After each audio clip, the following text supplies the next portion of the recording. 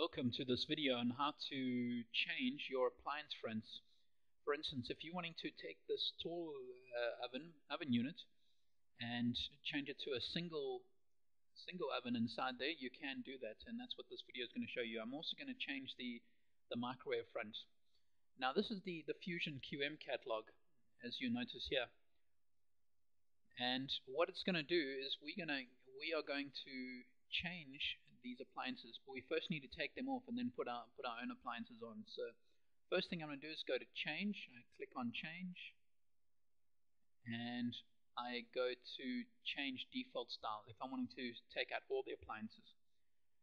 But if I'm wanting to just take out one, let's say for instance this unit here, all I'm going to do is highlight this unit, go to change selection style, which will just change this oven here. Now you'll notice as I go down the screen, it's got appliance options at the bottom.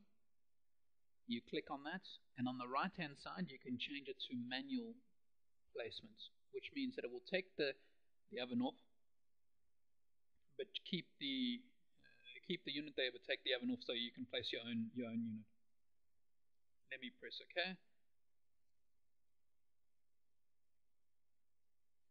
And it's now rendering so that we can see it without the oven front on. Once it is rendered, you will be able to add in your own oven. And if you go to the Fusion QM, there is a unit. If you type in oven, you've got a single oven and a double oven.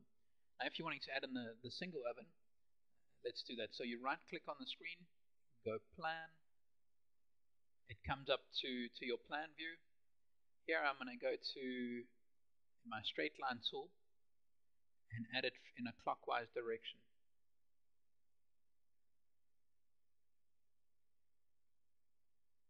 And there we go. There's my oven. Now I'm going to bring it inwards so that it starts from the front. So I'm going Control and up just to bring it in.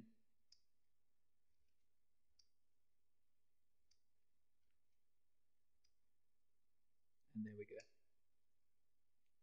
Now if you have a look at that in your perspective view, you'll be able to see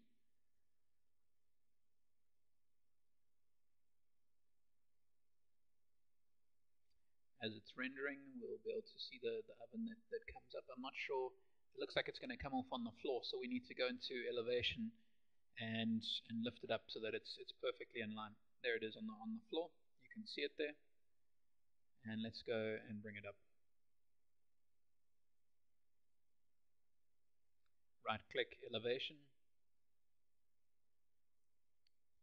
Okay, there it is there. You go Control upwards. I'm going to move it up. Let's go 870.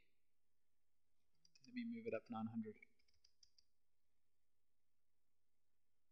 Okay, there we go. Now you'll notice that your single oven, it is lifted up now. Now we need to actually change the door size so that it comes flush. Now we need to, let's go and have a look. I'm just going to take my measuring tape and go from the top and go down until here. And if you look on the left hand side where it's got length, it's got 680, and that's the size of the door that I'm going to have to make that top door. So let's go into our perspective, have a look at that, and then change that door size. Okay, once our unit is in position, now let's take down this door size to 680. And what I'm going to do is I'm going to highlight this unit, then click on the information button, which is the information palette. Then I'm going to click on this third tab, which is the show the objects drawing parameters. Click on that and it gives me more options. Now what I need to do is I need to go down to where it says door height. Let's go down and oven aperture. Okay, now the oven aperture here we need to change to make it whatever we need it. So let's do that. So let's change that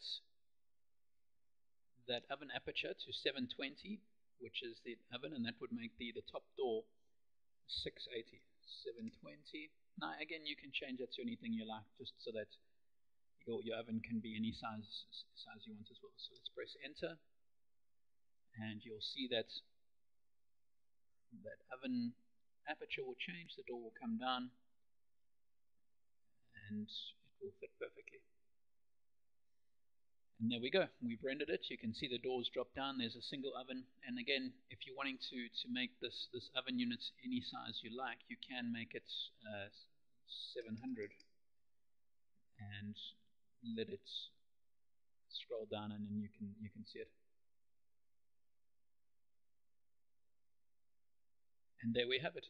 Our unit has been changed, and we've made it from a double oven unit to a single oven. Let's do it again on this one quickly, so that we can get the gist, the general idea of it. So you click on the unit, you go to change selection style, go down to where it says appliance options, change it from default appliances to manual placements, press OK, and let it take it out, and then you can add in your new oven.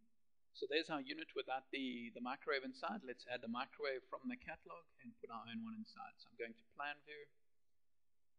I am going to just drag it in.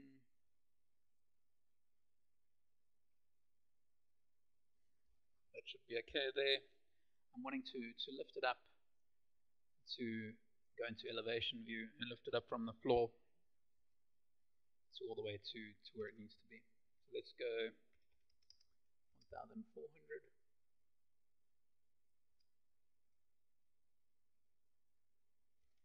Lift it again. Let's go 20 up.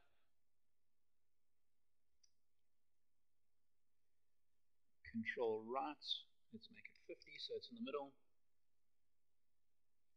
And there we go.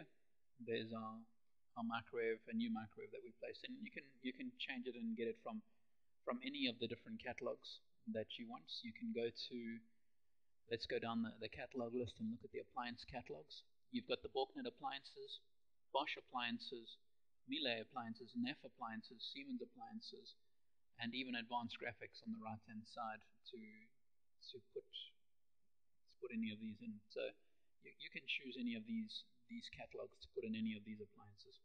Now let's have a look and see what it looks like on Future Vision and Perspective.